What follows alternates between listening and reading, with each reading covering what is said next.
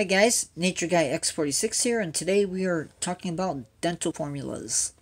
So when we do a dental formula, we are looking at the teeth, and we are going to be looking at all of the teeth on one side of the skull only. This also includes on the lower jaw. You're only looking at one side, and you're going to count all of the teeth. The incisors, the canines, the premolars, and the molars. Sometimes you may get an error, and we're going to look at one where there is a problem in the jaw, and we'll talk about it a little bit as we do it. But the first thing we're going to do is we're actually going to take a look at the skull that is right in front of me. I already know what it is. It happens to be a white-tailed deer skull, and we're going to count. So, interesting fact, white-tailed deer, and probably all deer, do not have incisors or canines in the upper jaw, which leaves only the premolars and the molars. So we're going to count. 1, 2, 3. So those are the premolars. Okay? So now I'm going to count the molars. 1, 2, 3. Okay? So I know I can go now to my book, and I already have this selected. But just to show you, I know also, based on looking at it, that this is a herbivore. Okay? Even though these teeth look a little bit pointed. Okay, that's a herbivore. And since I already know what I'm looking at the genus. That is for the white-tailed deer. And I can see right away that it has 0 canines, or 0 incisors, 0 canines. It has 3 premolars and 3 molars. Now that's different from up here. And it could be this, the capra, but I already know that this is what we're looking at. Okay? If you were trying to figure out what you were looking at, this book will help you with that. By the way, this is The Key to the Skulls of North American Mammals. You can go through, you can look at the pictures, and that will help you figure out what you're looking at. There's also an illustrated key to the skulls of North American mammals, and also your mammals handbook or guidebook for Peterson's also has dental formulas and pictures of skulls in it. So you can use that to help figure out what something is. It's also important to realize that your molars and your premolars have two roots.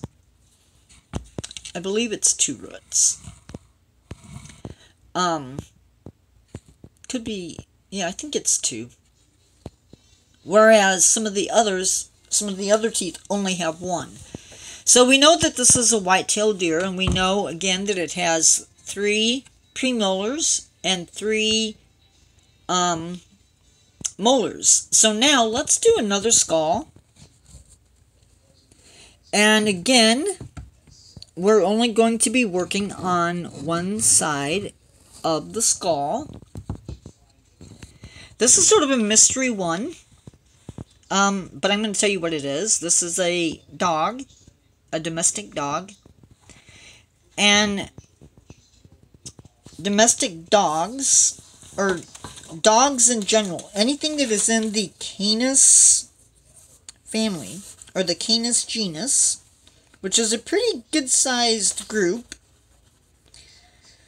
This is the group that wolves are in, coyotes are in this group, okay?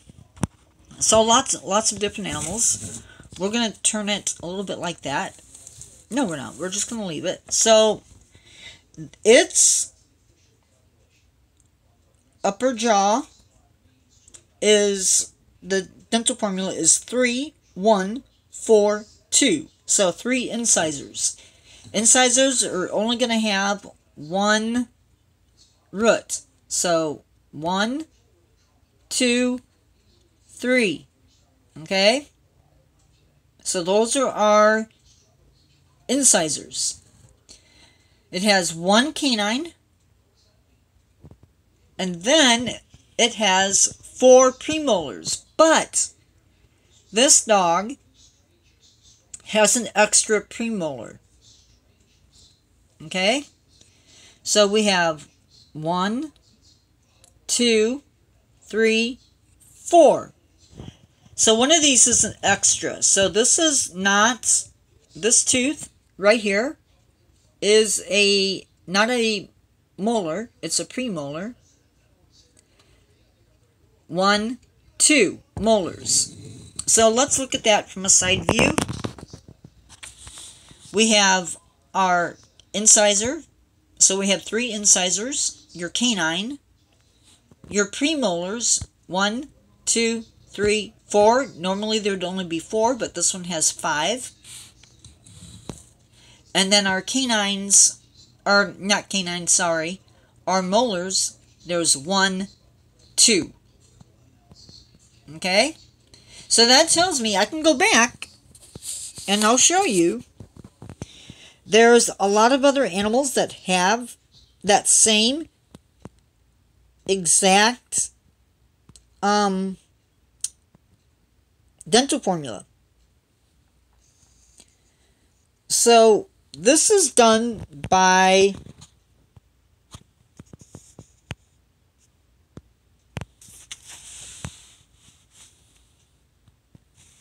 all of a sudden it's like really not showing up.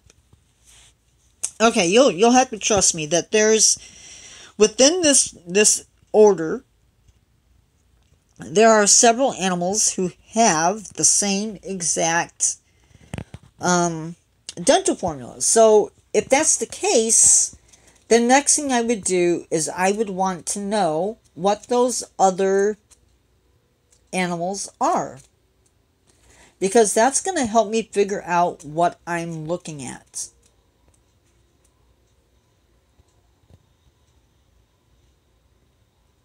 So let's see. You can see that foxes